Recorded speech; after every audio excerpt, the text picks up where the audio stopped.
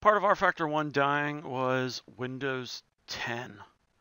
Windows 10 came up, and we were no longer able to use the rFactor 1 AIW Editor. Therefore, no new tracks really could be made unless you had a buddy who was cheap and didn't upgrade from 7 to 10, even though it was free. What do? It's been years since I've been able to make a track because I like 10, so I'm not going back to 7 just to make an AI. I beta tested rFactor 1 and rFactor 2, and I know that rFactor 2, at least the early days, because I haven't tested it in years, you pretty much was just the half a step up from rFactor 1. So I thought, you know what? What if the rFactor 2 AI worked in rFactor 1? I know the GMTs don't work, but what about the AI? And after opening the rFactor 2 AI, I saw that it's not that different. Now, I know there's more with the wet and the railroad and all that stuff, but you can see the two editors not that far-fetched. I have no idea what these lines mean. If somebody could tell me, that'd be great. But you can see this is Joesville rFactor 2. So let's hop out of that.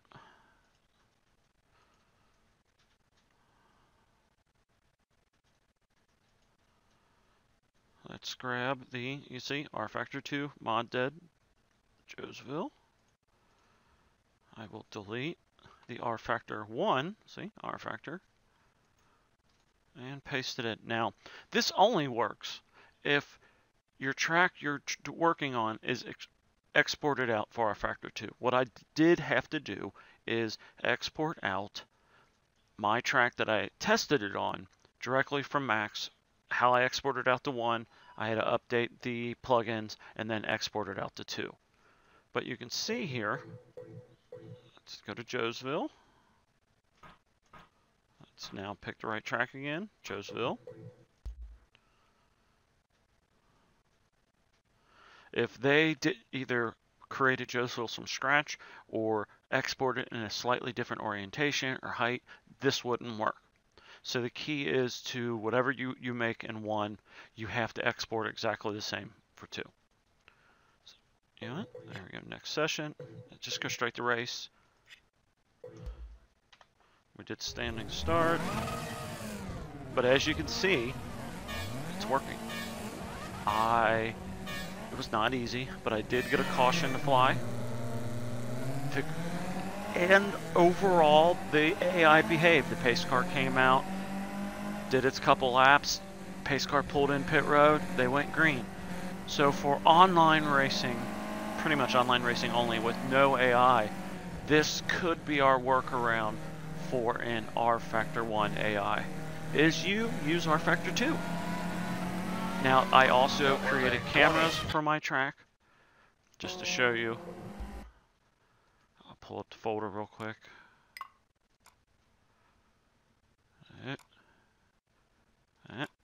And you can see the cam file is recent.